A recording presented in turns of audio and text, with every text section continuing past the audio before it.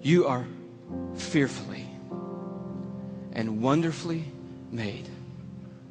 And the God of the heavens is the one who fashioned you together.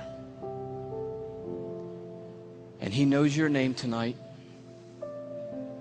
And he knows every single thing there is to know about you. And he's made you a promise that for those who trust in him, he will literally hold them in his hand and carry them all the days of their life. This Psalm 33 that talks about a star-breathing God turns an interesting corner. It says, for he spoke and it came to be. He commanded and it stood fast. That's power and awe. But now it gets very personal. From heaven, the Lord looks down and sees all mankind. From his dwelling place, he watches all who live on earth. He who forms the hearts of them all and is intimately acquainted with everything they do. And then he goes even further.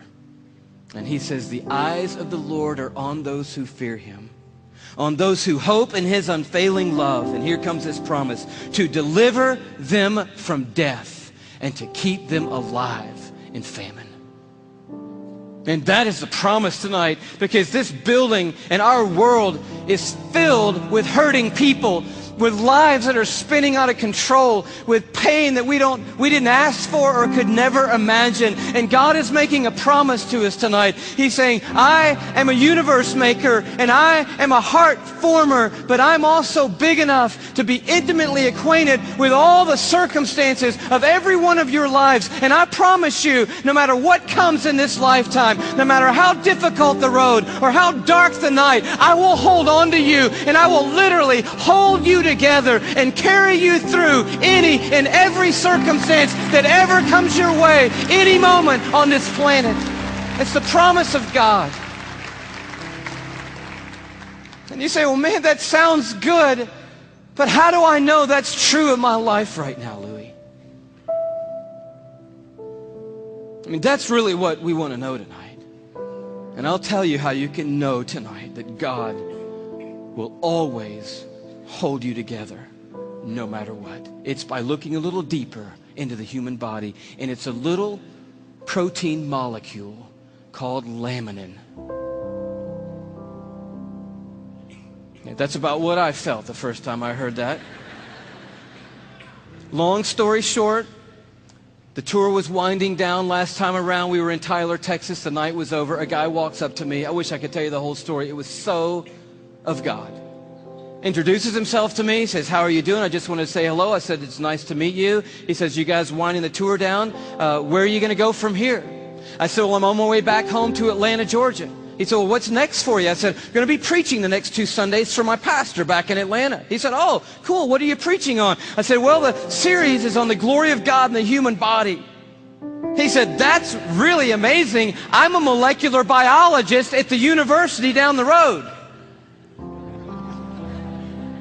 Give me your talk. And I was like, oh, wow, I wasn't quite yet ready to unload the talk for a molecular biologist. So I kind of stumbled through what I had, and he's kind of being kind and gracious and like, that's good. And then he says, well, what's your big left hook? You got to have a left hook, a big finish, right? I said, I don't have a left hook yet. He said, oh, Louis, oh, man, your left hook is laminin. And I'm totally blank on laminin. He goes, Louis, it's a cell adhesion molecule. Protein molecule? Do you know about proteins? I'm like, no. He said, Louis, cells organize into certain molecular structures, and that determines what protein there are. There are between 10 and 60,000 proteins in the human body. We don't even know how many proteins are in the human body. But one of them is a cell adhesion molecule. It's organized into this certain structure, and that tells the cell what its job is in the body. And this one is a cell adhesion molecule. And I'm like, all right. He said, no, Louis, it's like the rebar of the human body. The steel they put in the concrete when they lay the foundations of things, it's that stuff. It's holding your membranes together. It's the glue of the human body, Louis. It's laminin. You got to tell them about laminin. And I'm like, I promise you, I'm going home and tell them about Laminin. And I'm sure when I do, revival is going to sweep across the church and probably around the world when I tell them. He said, no. You got to see Laminin. I'm like, okay, let's see it. He said, no. You need to go look it up online. You need to go Google Laminin. I don't even know how to spell Laminin. Takes his card out. He writes on the back, Laminin. I'm like, okay, I cannot wait to get to my computer and get on Google, click on images, type in Laminin, and I'm waiting, and these little thumbnails come up on the screen, and I'm like, wow, that's Laminin? The cell adhesion molecule. Woo! I am so excited. I am beside myself. I cannot believe what I'm seeing. I love Laminin. I'm so fired up. You should see Laminin, I guess. That's the thing, right? Okay.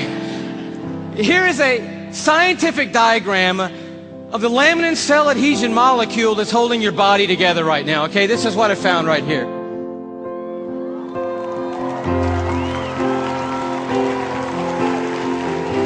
No, come on, that's crazy. That's just crazy.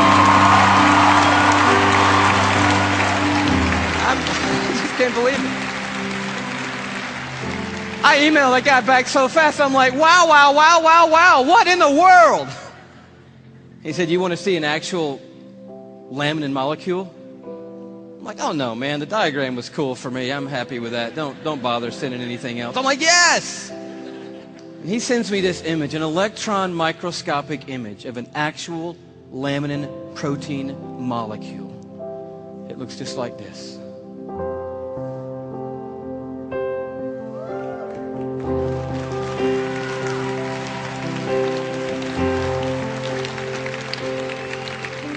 I'm like, how crazy is that?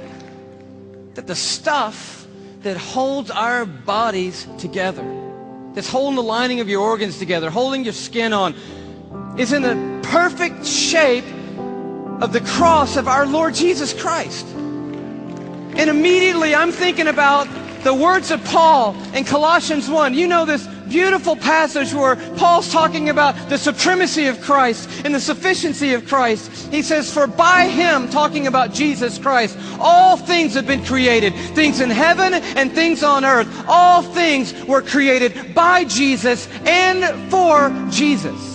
But then the next verse goes on to say this. It's crazy. And he, Jesus, is before all things, and in him, that is, in Jesus Christ, all things hold together. It's right there. I'm like, of course they do. Of course they do. Everything holds together in Jesus Christ. And he goes on at the end of this paragraph, and he just tells the story of grace. He says, for God was pleased to have all his fullness dwell in Christ, and through Christ to reconcile to himself all things by making peace through his blood shed on a cross.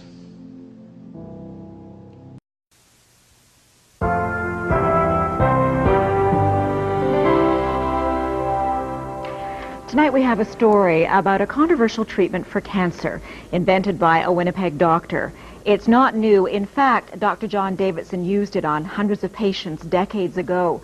What is new is that some 50 years after the doctor's death, more than half a century after his theories were dismissed as quackery, scientists are rekindling the flame of his research.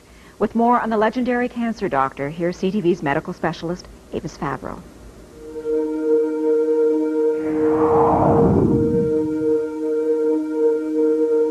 His name was John Ralston Davidson, a respected family doctor in Winnipeg in the early 1900s. A great scientist as well as a great doctor.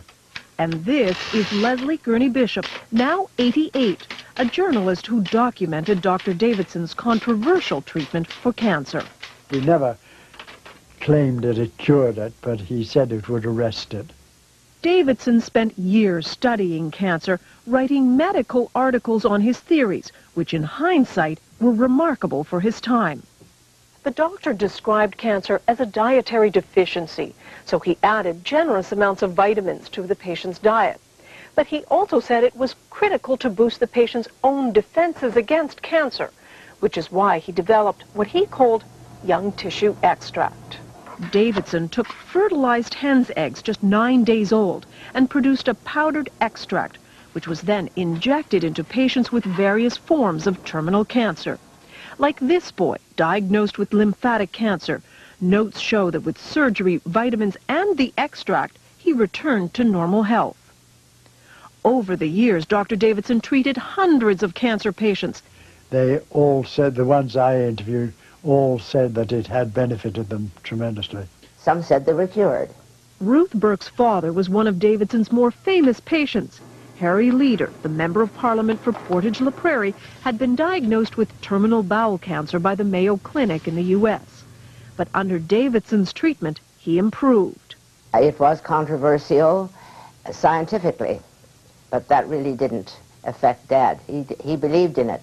But Davidson's medical colleagues thought the treatment was useless and repeatedly refused him research money. It's as though they'd been instructed by somebody, well, just tear him up, just tear him up. And they did.